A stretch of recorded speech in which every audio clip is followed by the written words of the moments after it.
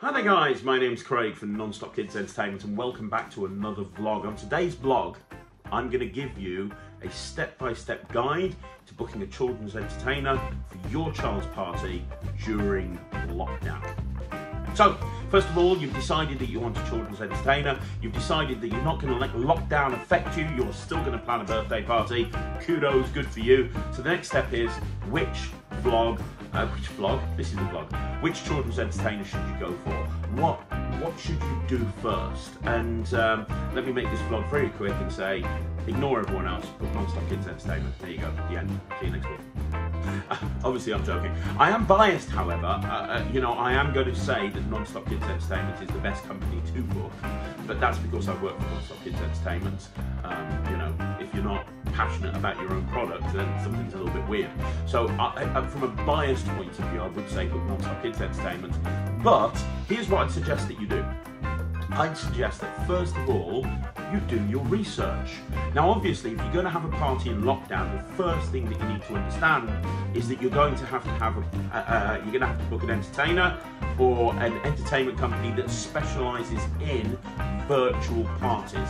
So you're going to want a company that specialises in virtual parties. You don't want to, so the first thing is when you go on the website or you go on their social media, you want to make sure that that entertainer does virtual parties. There is a very different skill set that you need to run a virtual party than a normal virtual party. A normal party, you couldn't just literally go, yeah, I'll do a virtual party and then rock up and do it. A lot of time and effort needs to be put into it. And if you put that time and effort in, you're probably going to advertise online, on your website, or on your social media. So first of all, check to see if this is something that is being offered. If it is, brilliant. Step number 2 is have a look at the reviews for the entertainer, for the entertainment company that you are looking at.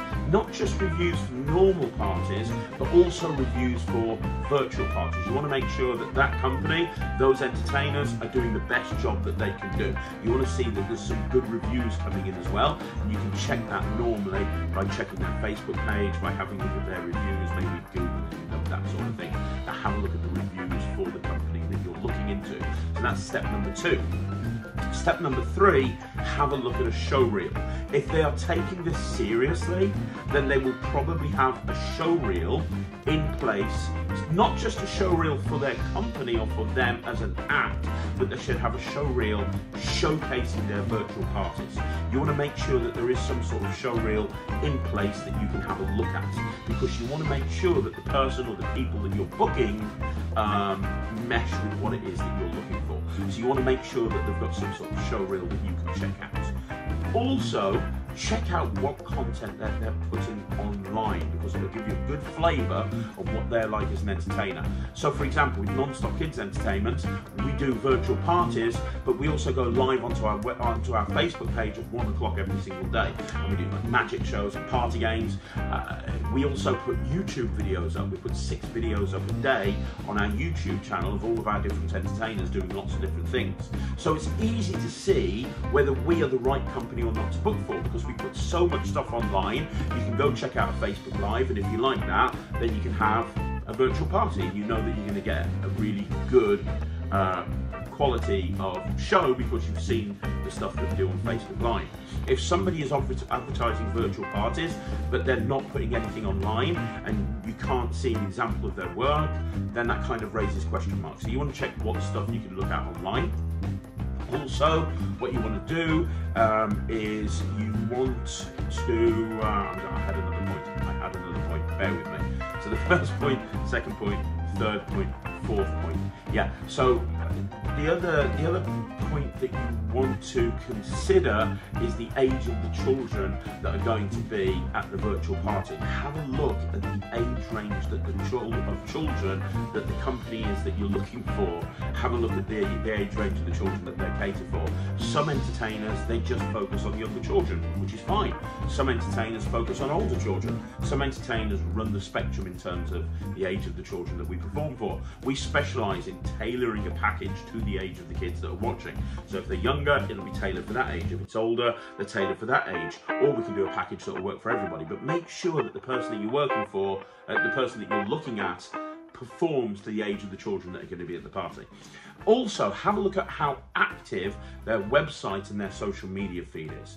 And what I mean by that is, if they've got a Facebook page, for example, but they post on it once every 2 months and there's nothing really going on, that suggests that it's a company that maybe isn't running as smoothly as you'd think. Maybe. I mean, if you're a serious business and you have a Facebook page, why would you not be posting on that all the time? Especially if you're locked in your house with nothing else to do. You know, if you look at, again, I have to use us as an example because I know what we do. But if you look at Non-Stop Kids Entertainment, you know, we're posting on all of our social media, you know, channels all of the time. We're always on YouTube. We're always on Twitter. We're always on Instagram. We're always on Facebook.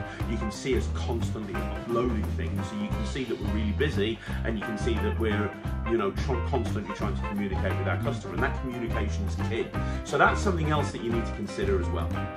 So when you're planning your virtual party, the most important thing is to make sure that the person that you're considering booking is going to be there and they're going to do a great job, right? So you want to make sure that they will handle all the technical side of things for you. Because if you're running a virtual party and let's say you're having an hour package, well, you wouldn't want to do that yourself. You wouldn't want to set up that yourself. You'd want to have it set up for you by the company that you're booking.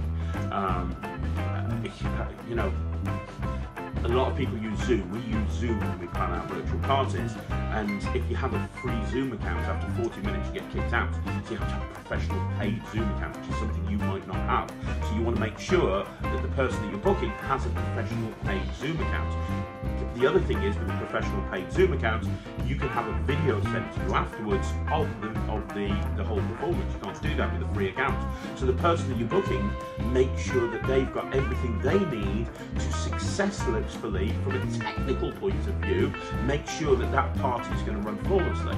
You know, from our point of view, when we run a virtual party, we have somebody from head office watching the feed the whole time to make sure that everything is going smoothly, and they can step in if there's an issue.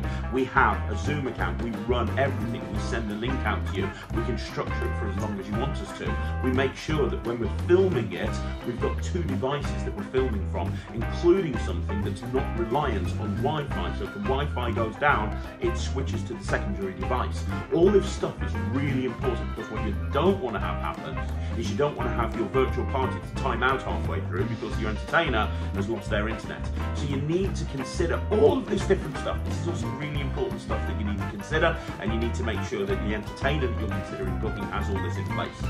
Finally, make sure that you can get them on the phone, because you want to speak to them about this stuff. You want to make sure that there's communication there. Make sure you can speak to them on the phone, or if you're emailing them or messaging them on social media, make sure they're getting back to you quickly, because you want to make sure that that communication is there just in case there's any issues. So there you go. Guys, whoever you decide, I want to give you a big thumbs up for deciding to have a virtual party. I think it's a really good idea to make sure that our children still have parties during this lockdown.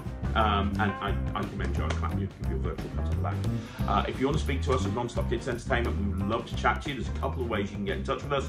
First of all, send us a message on Facebook. Second of all, send us an email. Third of all, fill in the contact form on our website, nonstopkids.co.uk, and we'll get back to you. Or finally, give us a call, 0333 301 3002. One of our staff will answer the phone and tell you all about our different parties. So that's it.